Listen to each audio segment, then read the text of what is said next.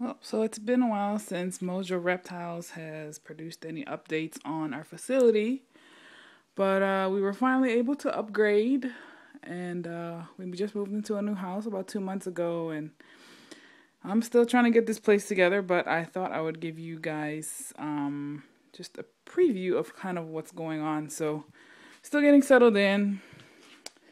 The refrigerator there is the incubator. And these are some juvie racks for like yearlings. I'm kind of trying to transition out of this one and maybe use this for boas instead.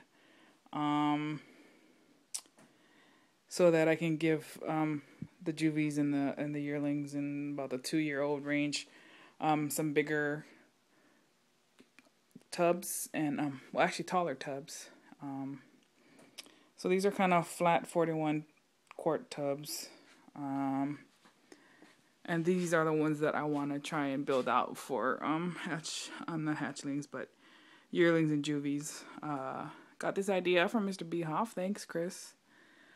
So these are the babies in here are 2010s. Most of them are 2010s, and then what was I gonna say? There's two that are females that are from like 2008. There's a jungle from Morelia Trophy Club, and then a Diamond Coastal that's for sale. She's going up for $275 shipped. I need to get better light in here. Let's see. I'm gonna break away for a sec.